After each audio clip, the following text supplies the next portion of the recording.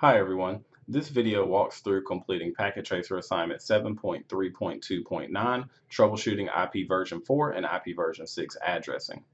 This Packet Tracer assignment is a part of the Cisco R&S Introduction to Networks curriculum, version 6 curriculum.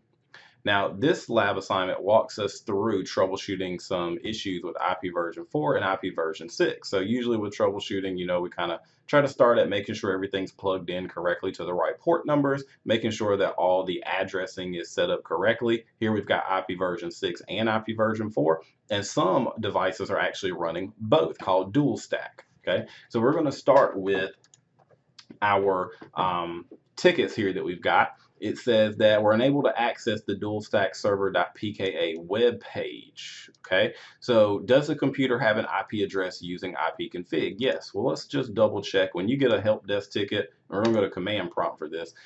Sometimes you want to double check what the user submits. So to view that, we would do ipconfig.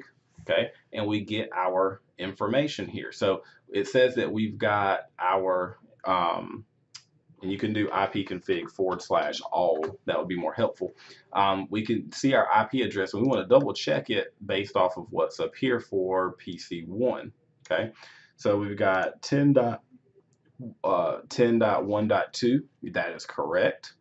255.255.255.0. That is correct. And then we want a default gateway of 10.10.1.1. That is correct. So that's basically PC1 talking to this G00 interface on R1. Okay, so let's try to ping our default gateway. Ping 10.1.1. We get our reply, so that means that PC1 can talk to R1, and that also probably means that R1, if we hover over it, is, or let's go to show run, G00, it does have that set correctly. So, and it's up, so we're good there. Okay. Now, let's look at some other information in our ipconfig/all. We have a DNS server set. Okay, DNS basically resolves our words, our URLs that we type in to an IP address somewhere, and it should be DNS server should be 64.100.1.254. We've got 64.100.1.1. That is incorrect. So let's exit out of here and fix that. Under IP configuration, we need to change that to .254. Okay, and we see we get 33 points for that. So that kind of helps there. Now, to access that web page, if we click on the web browser on PC1, we should be able to type in that address, hit enter, and voila, one machine to serve them all, dual stack server. Before, that would have not came up. Okay, so I'm going to break it just to show you right quick. Let's go back to .1. Probably something I should have showed you beforehand. So 64.100.1.254. Well, I guess it just needs to once it got that fixed. Oh, sorry. That's .1.254. I probably have to exit all the way back out and come back in, but that's okay. It's .1.254 is our DNS server. Okay, and we should be able to ping that. So if we go from here to here, it says successful. Okay, now let's do PC2. Let's look at it. It says that PC2 it does have information, so let's go verify that. IPv6 config, and let's do a /all. Okay, we get our IPv6 address here. We want to verify that that's correct with this information up here.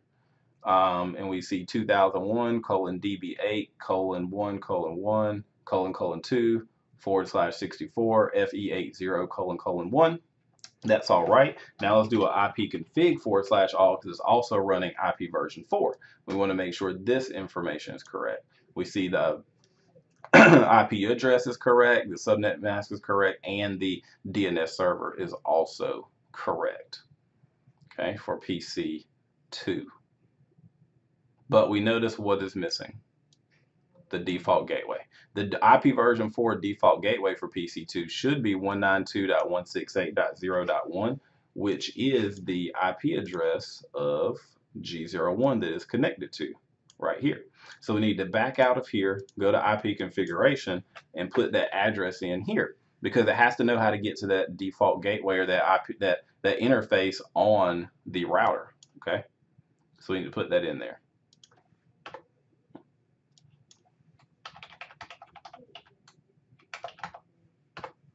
Okay. So now I want to make sure it can talk to the dual stack, and we're good. All right. Before, it would not have been able to do that because we would not have even been able to contact R1. The last one, let's look at PC3. This one's only IPv6. Okay. So we've got FE80:1 for the link local. We've got 2001:DB8:1:2:2/64. Excuse me. So we've got that set correctly. Okay. Now let's try pinging our R1 interface. Okay. So if we did our default gateway for R1 here, it'd be this. We could try pinging that.